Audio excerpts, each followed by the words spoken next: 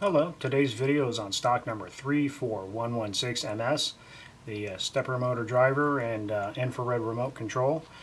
Thought I'd make a quick video showing you the part in operation. See, first off it comes like this, board level. You've got the infrared remote, two wires, one for power, one for your stepper motor. Let's see here, it operates off of 5 volts DC. I didn't see a voltage regulator on board, so it must be a well-regulated 5 volts. We'll really only drive the smallest of stepper motors because it's rated at 300 milliamp max, so keep that in mind also. So let's go ahead and I have my little power here, plug it in. Default state is on level 5 for the speed, and the motor's turned off. There's a little a little red LED on the bottom. I'll show you when the motor's running. But I just happen to have a small one with the correct pin spacing, so let me just go ahead and plug this in here. You have your speed. You have up to 9 levels for your speed, and this controls direction. And to stop, you hit the same button twice. So if you're going one direction, you flip to the other direction, you must hit it again to stop it. Let's go ahead. These are the 4 buttons you would use on the infrared. There's a little infrared sensor. So there again, like I said, you can go up and down. Start a direction. Switch direction.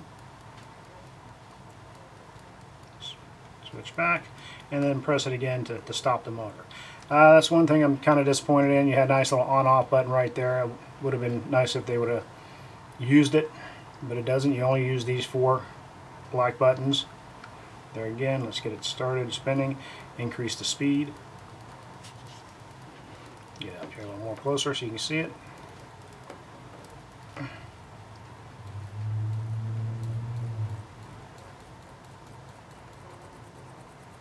Now you can actually, depending on your stepper motor, can overdrive it. This one I believe, yeah, 7 is about as high as it'll go, the frequency. Then 8, 9 locks it up altogether. So keep that in mind depending on your motor. Starting over it, change direction. Okay, that's just straight as is. We did find that we have this nice little stepper motor driver. It's rated at 2 amps, so a little bit better power. And the nice thing about this is it actually has a 5 volt regulated source. So if you have a 12 volt motor, you can drive 12 volts into the driver and tap off the 5 volt to power your controller here. I'll put up a screenshot of the schematic and how it's hooked up. So go ahead and pause the video if you want to take a closer look at the schematic.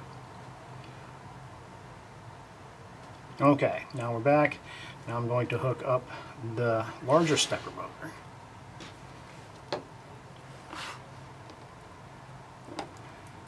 Okay, as you got the little LED flashing, so you know your motor is running. Okay, no flashing. Running. Obviously this will allow you to drive a much larger stepper motor.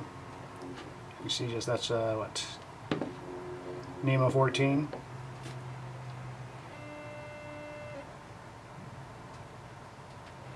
Yeah, even this one really can't handle the frequency at that max speed. They're slow.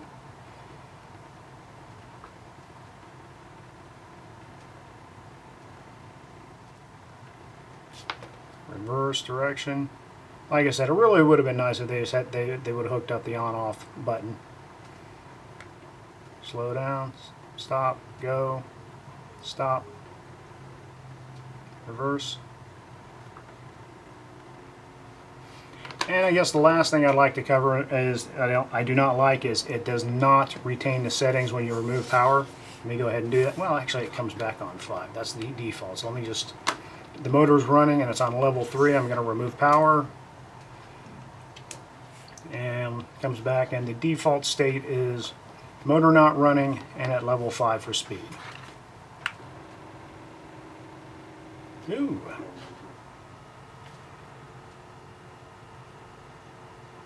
Okay, hopefully this will answer some of your questions. You have any more, let us know. And thank you for watching our video.